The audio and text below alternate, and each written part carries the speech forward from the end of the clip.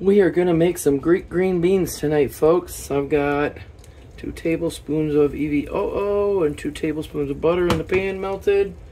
Now I'm gonna add me some green beans from my garden. A couple handfuls full. Don't ask me how many, I don't know. Oop. Didn't want that. That was a string from one of the beans.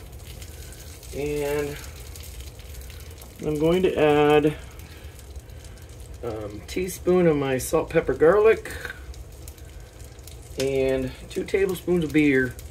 Now, if you don't want to use beer, you can use any liquid you want. But right now, I want this to get kind of steamed a little bit before I add my garlic. So now that they've got their steam on and they've turned this beautiful green color, we're going to add, I've got 2 cloves of garlic, and I'm going to mix that in. Get it all coated in there. Let it cook for a few minutes. And that's basically it, people. There's your Greek green beans.